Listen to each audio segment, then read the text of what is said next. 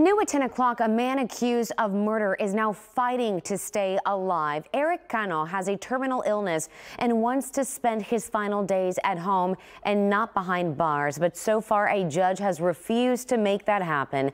KPRC 2's Bryce Newberry is at the Harris County Jail tonight with why attorneys argue he should be able to get out.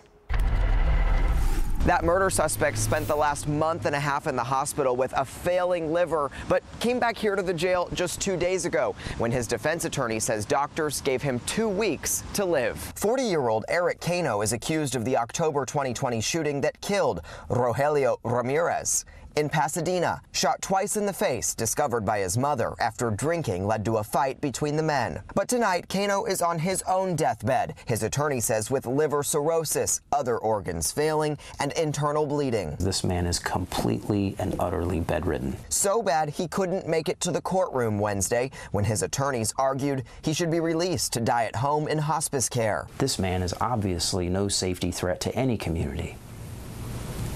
He can't even get out of bed on his own. Cano posted his original $250,000 bond after his arrest, spent nearly 2 years free awaiting trial. But after showing up to scheduled court and no violations, according to his attorney, last year, Judge Ramona Franklin quadrupled his bond to $1 million and brought him back into custody. The judge must have taken a look at the entirety of his criminal history and made a decision, and judges have to make tough decisions. Mr. Ramirez's family, they will never ever see him. I feel for that family. It's tough to lose a loved one.